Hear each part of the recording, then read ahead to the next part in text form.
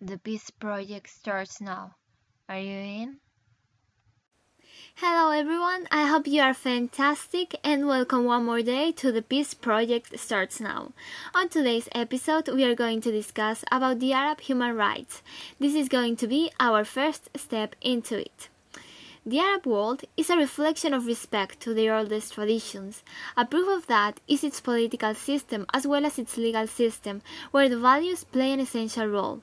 And for that, it is very important the appropriate political exploitation of these values, because individual rights are harmed for the political fullness, which finally ends up by cancelling the individual autonomy of will.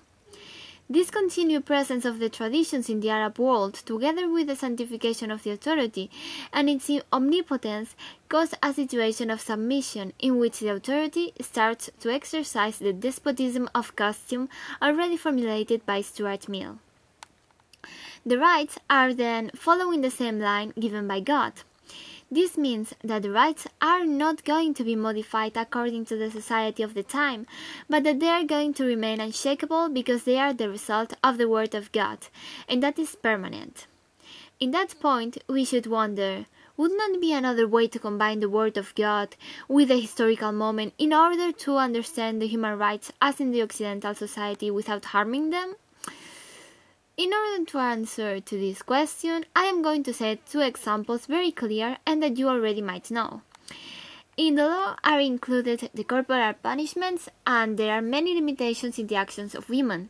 As a consequence, if the own law of God already considers that there are punishments that have to be executed by the force and that the woman has not an equal position to the man, then as much as we want to adapt the rules to the society of the moment, we will never manage to get the same recognition of the human rights as in the Occidental countries.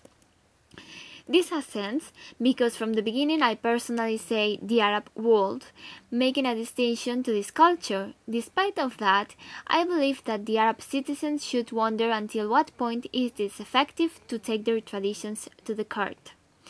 We all have to love our culture, our origins, but we all have to be capable to distinguish between applying them in private and solving social conflicts according to them. In that way, we would continue to respect our values, but we would also adapt the social model to the historical present based on the search of the great good with means established in that good. And that would already be a first step that would drive directly to a greater equality as well as to a proportionality in the punishments that would avoid the use of force. I think that now you will understand that, from my point of view, the Universal Islamic Declaration of Human Rights, proclaimed the 19th of September of 1981, is a pantomime. A will to show that the Arab world is adjusted to the times and it recognizes the human rights. Nothing beyond reality. The only fact of establishing an universal declaration only for a single culture already seems that there is something fishy going on there.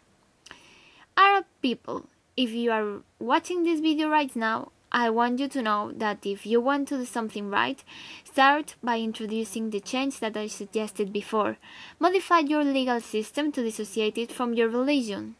But avoid in the future to write a list of human rights that are not different from what we all know and that they do not improve the legal situation. In other words, they are not effective at all.